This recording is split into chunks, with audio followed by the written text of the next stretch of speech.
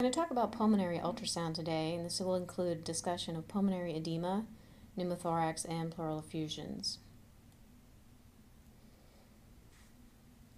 When it comes to differential diagnosis, it's often very difficult to figure out what's going on with a patient who's short of breath.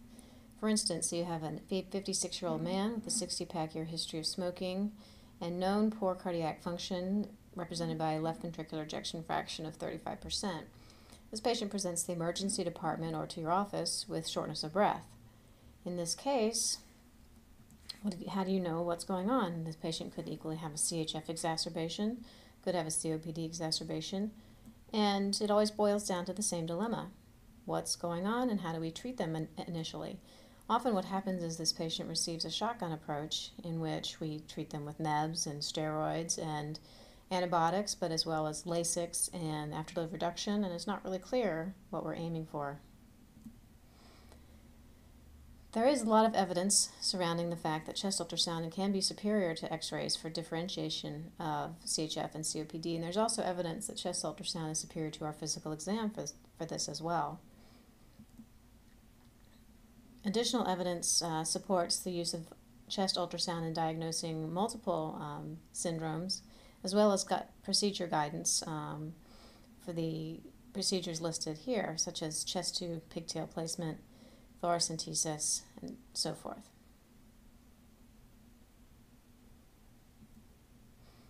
There are really 8 key propositions, 4 on each side of the chest, that we want to scan when we're performing pulmonary ultrasound. The anterior zones, zones 1 and 2, are best for viewing extrapleural air. For instance, when there's a pneumothorax and there's air between the lung and the chest wall, it's going to collect anteriorly in a patient who's supine. So this is the zone where we focus when we're looking for pneumothorax. Posterior and laterally are the dependent zones, and in these areas we can best see consolidations and effusions. And in all zones, we should equally be able to see extracapillary lung water, such as is represented in pulmonary edema, both cardiogenic and non-cardiogenic.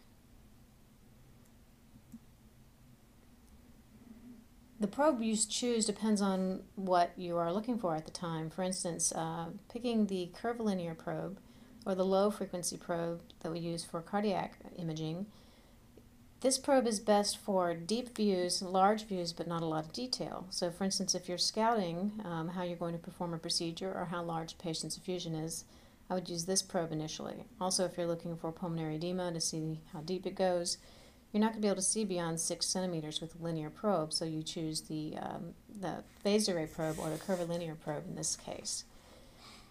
A linear probe is best for seeing something superficial when you need a great deal of detail, for instance, looking at the pleural line for evaluation of pneumothorax or to guide procedures in real time, such as thoracentesis. If you're not getting a good image initially, you have to ask yourself a few questions, and these are pretty much the same questions you'd ask for any type of ultrasound. That is there air in the way? And air can either be between the probe and the patient when you don't have enough gel, or it can be within the skin, or it can be within the structure itself that you're imaging, such as the lung. Is there pneumothorax? Therefore, a lot of air. Does the patient need to be repositioned to optimize the view of the location of the structure which you're trying to image? And are there any overlying obstructions that need to be removed, such as bandages or EKG leads? We're going to go over the lung anatomy because understanding the lung anatomy is important for being able to interpret the different artifacts that we use to help us understand what's going on in the lung during ultrasound imaging of the chest. The normal lung has alveolar sacs connecting with the bronchioles, and these thin-walled. In pulmonary edema, you can see that the walls of these alveolar sacs are distended with fluid, as well as the sacs themselves are filled with fluid. This is represented on ultrasound by artifacts that will reflect the increased lung water. For instance, right here we have the pleural line, sometimes called the VPPI or the visceroparietal pleural interface. Either way, it's where the visceral and the parietal pleura touch. Comes all the way up to the chest wall. And the interlobular septae separate the different areas of along the alveolar sacs. Those are approximately 7 millimeters apart, and that's an important number to remember. You'll see that come up in just a moment. What we're interested in here is the lung parenchyma normal or not? What we're asking are there A lines present or are there B lines present? What are A lines? A lines are horizontal artifacts that represent reverberations originating from the pleural line, and we'll explain a little bit more about what that means. But A lines represent air, so you can see this in either normal lungs or in pneumothorax situations, because when ultrasound beam reaches the pleural line and there's air on the other side of the pleural line, whether it's inside or outside the lung, that beam will be reflected and scattered, reflected somewhat back to the probe. The delay in the reflection back to the probe interprets that delay as depth. And what ends up happening is you get a reflection of that pleural line equidistant. Here we have the chest wall, we have the ribs, and the rib shadows behind the rib. This is the VPPI, the visceral parietal pleural interface. You'll notice right here we have an A line. Take that away, you'll be able to appreciate. That is not an actual structure, it is a reflection of the pleural line. It is almost always, and it should be, equidistant from the skin, which is where the probe is sitting. The distance between the skin and the pleural line is reflected again from the pleural line down as the same distance. This is because these ultrasound beams that come here and get scattered back up to the probe, that delay in return, the probe reads as something deeper. Here's another representation of that concept. Air is not a good transducer of sound, so sound waves will hit this pleural line and scatter when there's air on the other side of the pleural line. What happens, some of these, here's the pleural line again, some of these scatter waves reverberate back to the interface and then are reflected as a repetition of that pleural line deeper.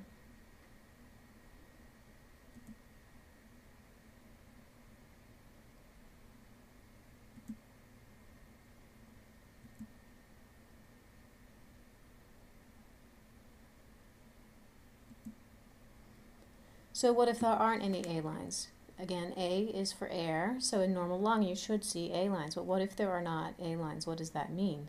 All that means is that something, and we don't know what, has changed in the lung that replaces air with substances that can transmit the sound waves, and that substance can be fluid, blood, pus, contusion, atelectasis. Here's an example of what B lines look like. So B lines are very well defined vertical artifacts. They tend to obliterate the A lines. If you see small B lines, we call minor B lines right here. This is the pleural line, chest wall. That just is a representation that the visceral parietal pleural interface is up to the chest wall and that the interlobular septae can be seen, about 7 millimeters apart typically. There again, there's that 7 millimeter mention that we had before. But if you have multiple B lines that go all the way to the edge of the screen and obliterate the A lines, then that is not normal. And more than 5 in an area is very much correlating with extravascular lung water or pulmonary edema. Here's an example of what B lines look like. Again, it looks like a light show. You can see the movement with the pleural line moving. You can see the extension all the way to the edge of the screen. Here's another example. These B lines are more confluent, and that probably represents that fluid is not just in the interlobular septae, but also in the alveoli themselves, which tend to be more 3 millimeters apart. This reverberation occurs because there's a high acoustical impedance difference between the interlobular septae full of water and the air right next to it. So it creates up a side-to-side reverberation within that interface and creates a comet tail that goes all the way to the edge of the screen. Here's a representation of that. With the ultrasound beam coming down, there's a reflection within the interface, that vertical interface where the interlobular septae comes all the way up to the chest wall. And depending on how many reverberations, there are infinite number of reverberations, and they can extend all the way to the edge of the screen. You can see here, again, a representation that 7 millimeters represents typically interstitial edema. The interlobular septae are thickened. And here you have a more confluent edema, and this is really the ultrasound equivalent of what ground glass opacity looks like on a CT scan.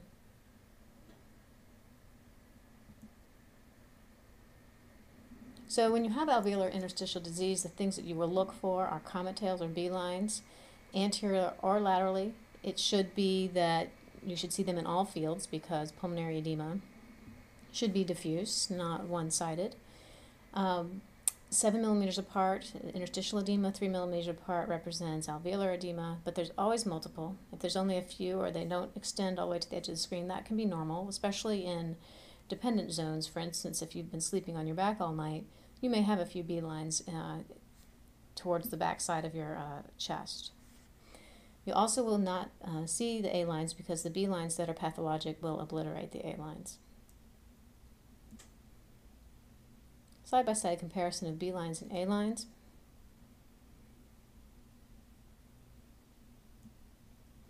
And another example, some still pictures of what B-lines can look like.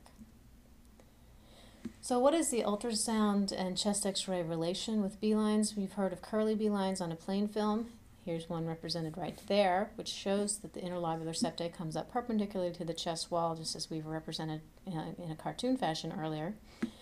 And when that ultrasound beam reflects back and forth within this interface and bounces off the air on either side, it creates a artifact all the way down, and when you turn the screen as the ultrasound is oriented, it would appear as a vertical artifact. Right, moving on to ultrasound for pneumothorax. We all know that a pneumothorax means when the visceral and the parietal pleura have separated and that their air has collected between the two layers and therefore allows the lung to collapse. So why don't we just do a chest x-ray for this? This is what we've always done, right? Well, this is a trauma film, so by definition this patient is likely on a backboard and supine. You don't see anything, you don't see a pleural line here, it doesn't look like there's a problem. This patient got a CT scan and here is the finding. Clearly there's a very significant left pneumothorax, and it was not picked up on the plain film. This is not uncommon. Depending on which study you look at, that sensitivity of a supine anterior-posterior chest x-ray for pneumothorax is somewhere around a coin flip. The best study we could find showed about a 75% sensitivity. However, in comparison to that, ultrasound has been looked at and it appears to be significantly superior to chest x-ray for the supine population, which in the ICU is the majority of our patients, at least mostly recumbent. So the prospective evaluation that was done in emergency literature were blunt trauma patients. Essentially, they looked at CT or rush of air as the gold standard to represent pneumothorax and compared the CT or rush of air with ultrasound ability to pick up the pneumothorax. Chest x-ray here was sensitive, 75% sensitive, but obviously if you saw it, it was there, 100% specific. Emergency ultrasound was 98% sensitive and 99% specific. Therefore, the sensitivity is far superior in ultrasound from chest x-ray in this population. If you track out the edges of the pneumothorax, which you can see when you find the lung point, which is the point at which the lung drops away from the wall, you can also get a good idea of what size the pneumothorax is. What we do is we use a linear probe because we want to see the pleural line. It's very superficial. You need to see that detail. And you place the probe in the cephalocaudad orientation with the indicator towards the head. And you essentially march down the chest, looking at the pleural line as you go, avoiding the edge of the heart. And what you're looking for are a couple different markers. What we're looking for is the pleural line to be sliding. So we find the pleural line that we found before when we were looking at A-lines, and what we're looking for that sliding sign. I'll show you some examples of that shortly. You're also going to be looking for something we call Sky Ocean Beach, which is an artifact. Actually not an artifact, it's a representation seen when you use the M mode, which is the motion mode. So what we have here is a still picture. You have a rib, shadow behind, the pleural line. And this is that A-line we were talking about before. So this is a still picture, so you can't appreciate sliding obviously in a still picture. but just to remind you of the anatomy here, the pleural interface you can see, and if it is moving, you will see some sliding. You might see some minor B lines to show you that the interlobular septae are adjacent, are coming up all the way to the chest wall. And you may see some A lines or not, depending on how much pulmonary edema there is. However, when there's a pneumothorax, this whole interface is affected, and it can create some significant changes. So here's a representation of a linear probe with the indicator towards the head. If you use the second intercostal space mid-clavicular line and watch through several respiratory cycles, you will notice that at this pleural interface, you'll be able to appreciate that sliding. It appears as ants marching or shimmering at that interface. The air in the lung beyond that interface impairs the transmission of sound. So unless the lung is fairly consolidated or full of fluid, you won't see the lung itself. You might see some A lines, you might see some B lines, but the pleural interface is very visible, and you can see that movement. However, when there's a pneumothorax, the lung will fall away from the chest wall. And you can see that the ultrasound beam basically gets cut off right at that interface because it encounters air. And the visceral and the parietal pleura are no longer touching, so you will no longer be able to see that motion at that pleural line. Here's an example of a sliding sign. So clearly you have the ribs and the shadow behind the ribs. And what we appreciate in the middle is the lung sliding at the pleural interface right here. You can also appreciate these minor B lines, which are representations of the interlobular septae coming up to the chest wall in a perpendicular fashion. Here's a pneumothorax in contrast. We have ribs, we have the rib shadows, and we have the pleural line, but there is no motion appreciated at that line. You also have lost the minor B lines. You no longer see a representation of the interlobular septae coming up to the chest wall. You do have an A line here, which you're not going to lose necessarily because A means air. And again, air can be either inside the lung or outside the lung. So is this lung sliding? Here you have muscle, rib, rib, pleural line. Do you see this shimmering, ants marching along? And you can see these minor perpendicular projections or minor B lines. So now what we mentioned before is the sky ocean beach that we're looking for is if you place an M mode, this is the M mode button, press it once, position your M mode line between the two ribs across the pleural line, press it again, and you will get basically a representation of everything that is going on at that line over several seconds.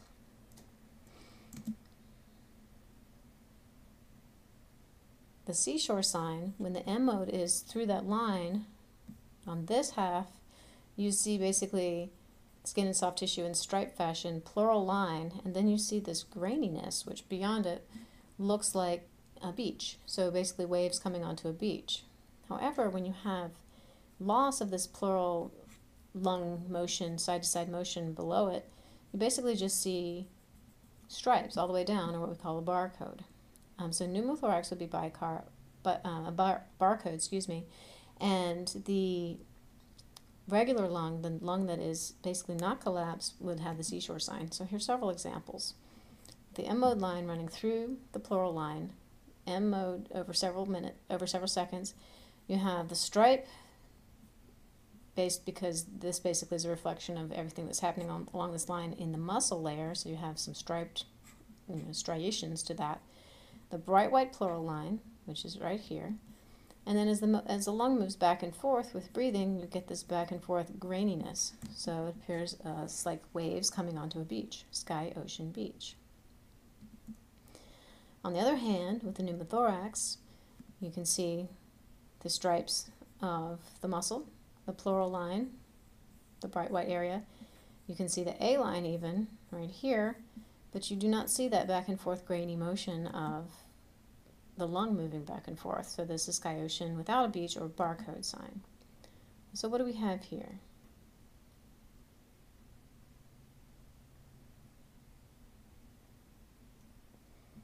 As you can see, there is no grainy, granular, sand-like appearance, and this looks like a barcode. So this would represent a pneumothorax.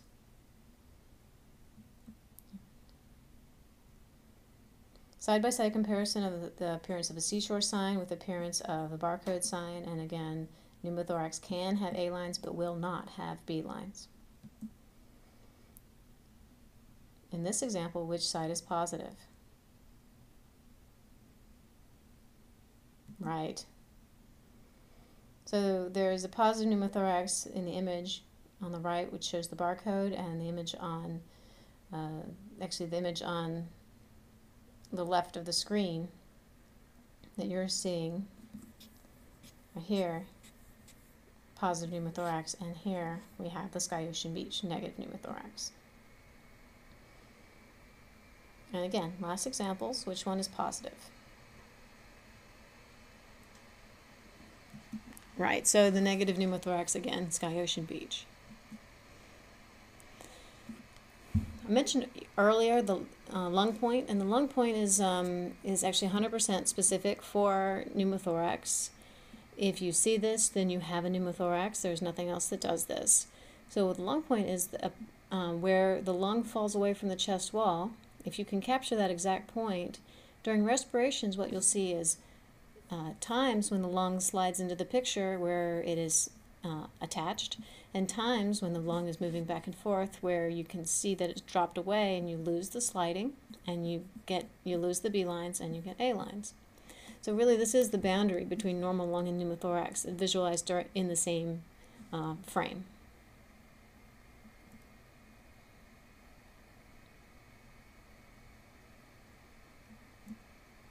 This would be, for instance, if you found this, if your ultrasound beam was placed right at this spot where the lung dropped away, you would see what we just appreciated, where during some part of the respiratory cycle the lung is touching and some part it's not. And if you place an M-mode line down through that exact space, you'll see kind of a back and forth across your screen where you'll have barcode, seashore, all the way across. So a couple caveats. Sliding sign can be absent in conditions other than pneumothorax. Anything which would not allow the lung to move very easily, the visceral and parietal pleura interface to not move against each other easily, can cause lack of sliding. However, if you do the Sky Ocean Beach M mode, you should still be able to appreciate Sky Ocean Beach in a patient who does not have a pneumothorax. Things that can interfere with the appreciation of sliding sign is an effusion, because obviously fluid gets between the two pleura. Consolidation with adhesions, for instance inflammatory pneumonia where there's adhesions. Prior pleurodesis. Chest tubes which can tack the lung down and not allow it to move very easily, and especially if there's pleurodesis in the past. And advanced COPD where there's some adhesions and bullous lesions. These things can all create false positives for pneumothorax if you just use sliding sign. Okay, moving on from pneumothorax to appreciation of pleural fluid, pleural effusion evaluation. This probe should be the low frequency probe because you want to see more deeply than 6 centimeters. You want to see almost all the way to the spine, so you choose the low frequency probe, which gives you high penetration but not a great deal of detail. You place the probe at the mid-axillary line with the indicator towards the head. And what you see, the orientation marker would be towards the head, right here. What you see, this particular clip is interesting because it's toggling back and forth between two different probes in the same with the location of the probe at the same spot. This is the high frequency probe. This is the low frequency probe. So here you can see the spot at which the diaphragm comes up against the wall, and then there's the thoracic space on this side and the abdominal space on this side, and this bright white line is the diaphragm. So this is the spot where we just were, and you never quite can tell where a patient's diaphragm is until you look. For instance, our COPD patients, their diaphragms can be quite low.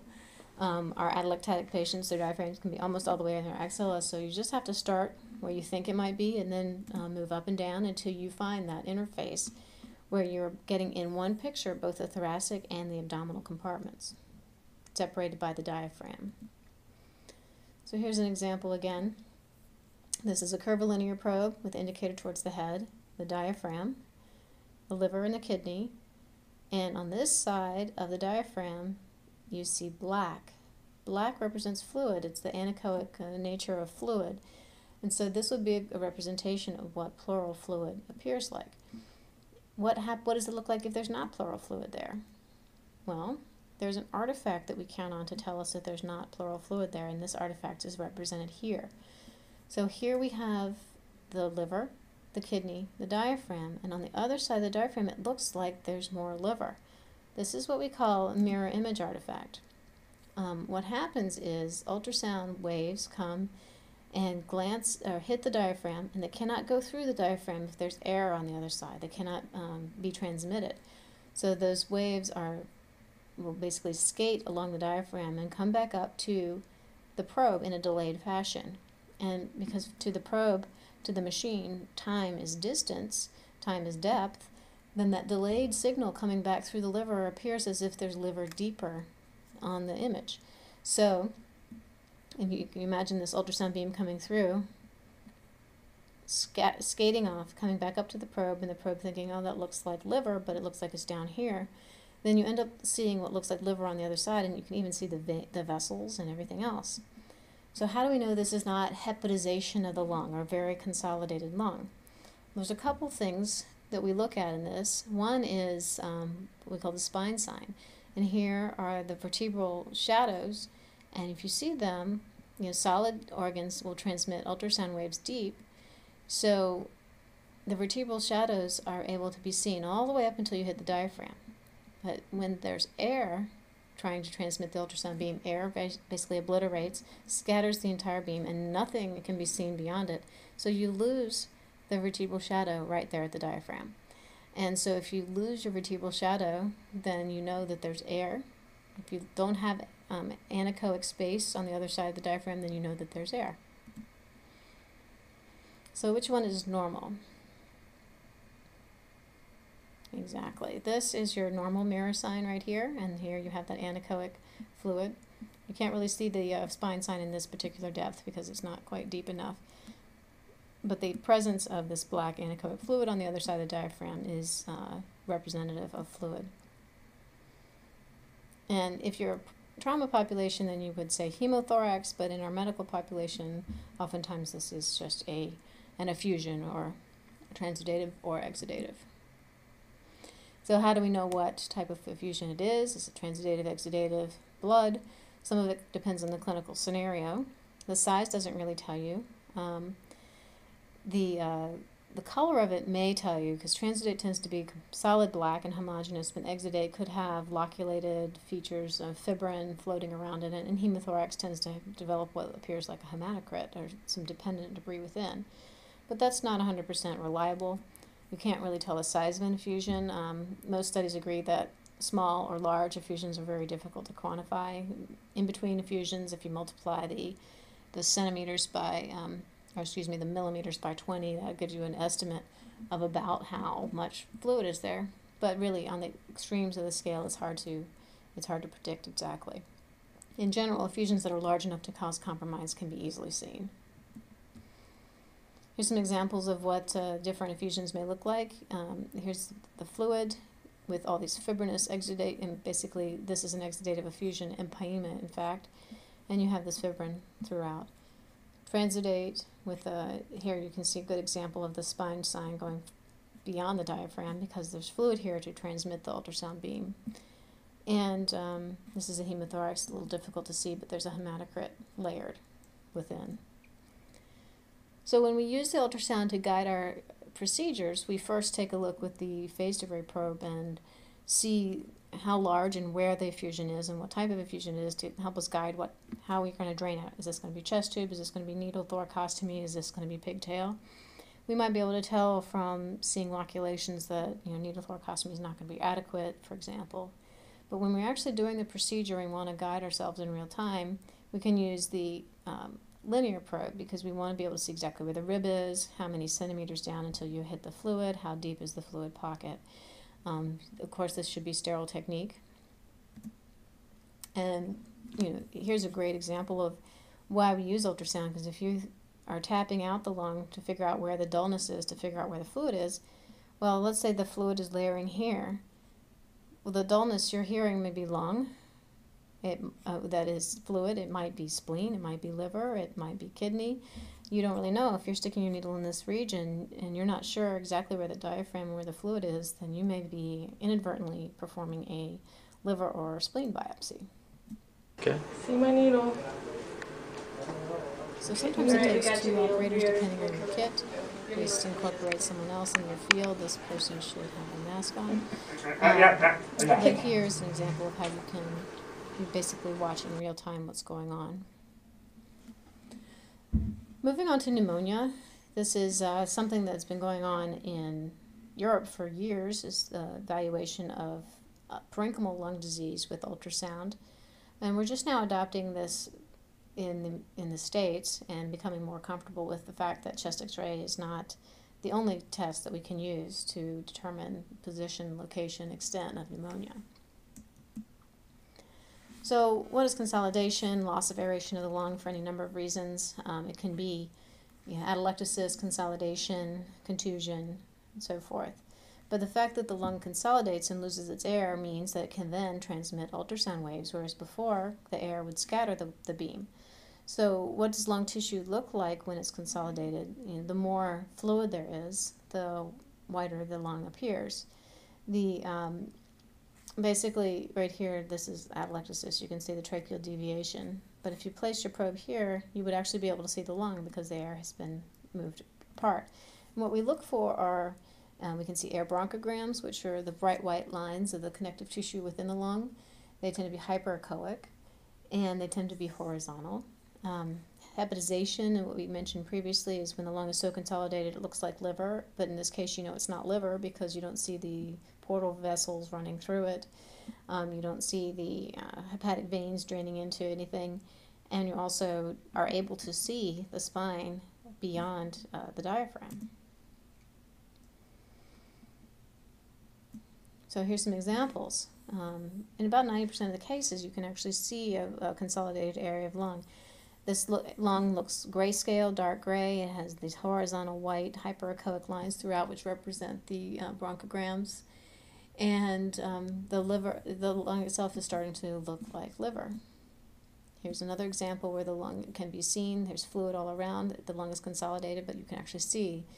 And you can see some bright white splayed horizontal and perpendicular lines throughout which represent the connective tissue. Normal lung versus pneumonia, you lose that A-line appearance. You don't have the B lines necessarily, but you can. But this actually looks like solid organ with, again, these horizontal bright white lines throughout. Here's a fluid bronchogram right there. You can see both walls of the bronchi with the fluid in between, the black in between. And rarely, but we do sometimes place color Doppler over this area and show the increased vascularity to the infected or consolidated areas of the lung. Ultrasound's also been used to identify abscess. Within the lung, it's usually very circumscribed and discrete, sometimes with some fibrin or exudate in the dependent area. Here's a great example of one of our French-Canadian colleagues offered this, of the air bronchogram, the bronchial tree visible within the lung. So to summarize, the pulmonary ultrasound is not new. It's just newly appreciated, and we're adapting it now to appreciate pulmonary edema, pneumothorax, pleural effusions, consolidations, and multiple other etiologies to help us guide our therapies and get the correct therapy to the patient in real time. You should look at all 8 areas of the chest because different areas are good for different etiologies and different pathologies. Comet tail artifacts can be normal if they're few and not all the way to the edge of the screen, but if there's multiple all the way to the edge of the screen, then that, some say greater than 3, others say for sure greater than 5, then that is pathologic and representative of extravascular lung water, either cardiogenic or non-cardiogenic. And if you have diffuse positivity on both sides, again, that is something that would represent pulmonary edema. In the more advanced lecture, if you go to the advanced pulmonary lecture in the same series, you'll learn more about how do we interpret position of A lines and B lines to represent different pathologies such as ARDS and fibrosis. If you look at alveolar interstitial disease, just a reminder that the pleural line should be where B lines originate. They should go all the way to the edge of the screen and obliterate, or mostly obliterate, the A lines.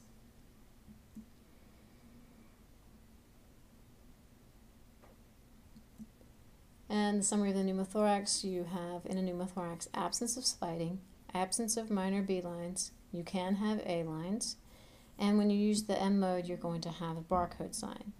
Whereas in normal lung, you have sliding, you may have A lines, you can often see minor B lines, and with the M mode, you're going to see Skyosian Beach.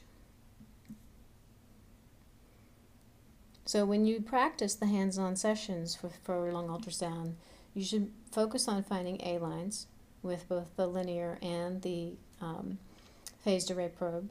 You should look for lung sliding with both probes and look at all 8 quadrants of the chest. Find out where the diaphragm is on patients. Look at the mirror image artifact if you have a normal patient, or the fluid if you have a patient with fluid in the thoracic cavity. And while you're in that area, take a look also at the relationship of the spleen, kidneys, gallbladder, and heart.